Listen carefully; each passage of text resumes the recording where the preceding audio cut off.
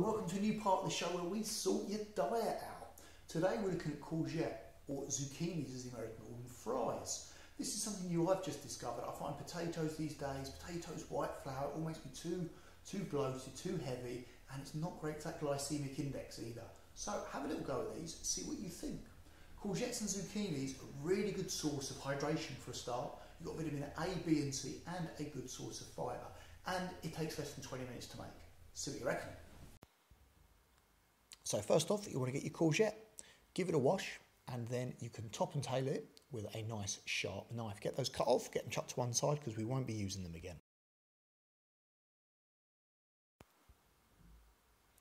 Regards to size, you're looking for a little bit bigger than French fries. So I would cut a courgette in half, slice down the middle again, and then once you've done that, you can divide each of those quarters into 4 different fries. You could go bigger, but they may not cook as nice. So there's a lot of moisture in courgette, so that may end up a little bit soggy in fact. I think this is a good size. You test out. Because of the moisture in them, it's recommended to salt them before you cook them. I would go one step further and salt them and actually leave them salted for a little bit to get rid of some of that moisture. Put them in a colander, leave them in the sink and just cover with a plate or a chopping board. Once that's done, put your oven on 220 and wait for that to warm up while you do the rest of your prep. In terms of ingredients, you want 25 grams of ground almonds and 15 grams of Parmesan cheese. Get that all measured out, get it all nicely weighed, and then you can mix it all together in your bowl. I've also chosen to add a little bit of oregano. You can decide on the amount of this you like because it can be quite a strong tasting herb. I've also added paprika. You could also go for something like cayenne pepper or even maybe chili powder.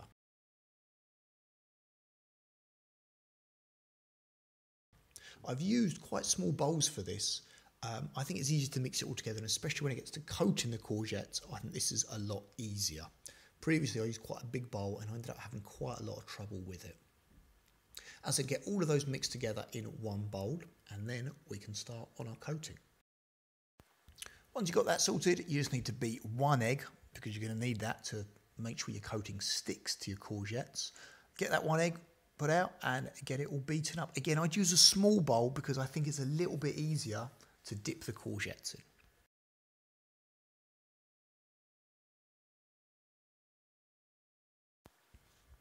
Once that's all sorted, you're ready to sort out your courgettes. Put some baking paper on a baking tray. If you do it without the paper, it might stick to the tray, which is the problem I had first time around because the Parmesan, it melts and it all sticks. Then when you peel it off, all the coating comes away with it. So get some baking paper put down. Get your courgettes from the sink if you have been letting them absorb some salt. Also put a plate under that colander so it doesn't drip everywhere. I've used tongs for this because then it stops all the coating, ideally sticking to your fingers. You dip the courgette in the egg yolk, smush it around a little bit, and then do the same with it in the coating. You want to get it reasonably coated, as you can see, I'm duffing it around in here, and then just place it on the baking tray. Try to make sure they're not all touching each other, because again, that will make them stick and they won't cook as evenly.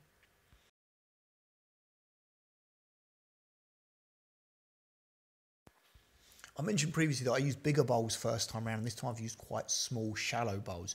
You can see it's still a little bit difficult to dip them in, and especially with the coating, to get it evenly done because of the length of courgettes. If anyone's got a better idea of doing this, I'd love to know how you do it. I'm thinking maybe even using a plastic bag next time, a little freezer bag, and then just all mixing it all together, and that might make it an easier coat. Problem with this is that you end up with loads of it sticking on your tongs, and if you use your fingers it really gets stuck to you and just gets everywhere. As a result, it gets a bit uneven, or as you see later on, actually run out of mixture a little bit. As you can see at the end here, I've started to run out of egg yolk and the mixture, which has made it quite difficult. And this is what I mean with the bowls idea. So if anyone has got a solution, I'd love to hear it. If your coating is a bit uneven, just do it by hand. Take it out, sprinkle it over a little bit, and then it should be good to go. Then, once your oven's heated up, You can pop them in on the bottom shelf. Don't put them right on the top because it might burn and the bit inside will still be too moist. Once that's done, I'd advise just rinsing off your bowls because if this stuff sticks to it, it's really difficult. So you just give them a quick rinse. You'll earn some brownie points as well for whoever's kitchen it is. And once that's done, you've got 10 to 15 minutes before they cook. Go play a bit of Battlefront. So here we go, I love Greedo. So we're running out here and I think I'm gonna go around the back and I keep getting mixed up with the sprint and the duck button because I've not played this in a while. And normally I think you want to stick with Vader so you can use lightsaber and he can protect you a bit. So there he is, like, come on man, let's be teammates, let's do this. And you go through here, it's actually dark, you see, and you do his old little sensors things, you can see it. And this guy just runs off in a different direction. And then some guy chucks a grenade at me. So I'm like, okay, I'm gonna go get this guy. Let's go get this guy. And then use the little sensors. This is always good, this is sneaky. Sneaky. Oh, some people there. Oh, there's Leia. In Leia's face. Blasting away. Gonna get, oh, here's Solo. So here we go. Keep shooting headshots. Keep ducking. Watch this. Watch this. Jinking. Look at that jinking. And then, yeah, I'm alright here. Chuck a grenade. Yeah. And here we go. Oh. Yeah. Okay. So, okay. Alright, okay. We've got a pistol now. We can still do this. Still get a few points here. Don't forget, 10-15 minutes are in there, absolutely fine. You finish game with this, no problem. Here comes Skywalker. Okay, so there's Skywalker. Don't worry, we got this still. Still plenty of time. Same again, dash in, get this done quick. Don't want that, those are rubbish. No one likes those. I want the big bazooka thing. It's all about bazookas, trust me. Bazookas and Courgette Fries. This is it, this is happening. This is it, this is the bazooka thing. Smart rocket, get it.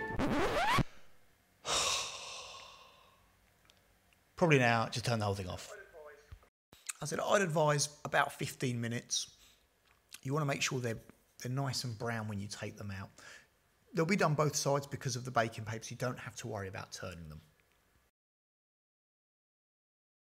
So there you have it, crispy courgette zucchini fries. Great. Have I convinced you to try a new type of healthy vegetable fry?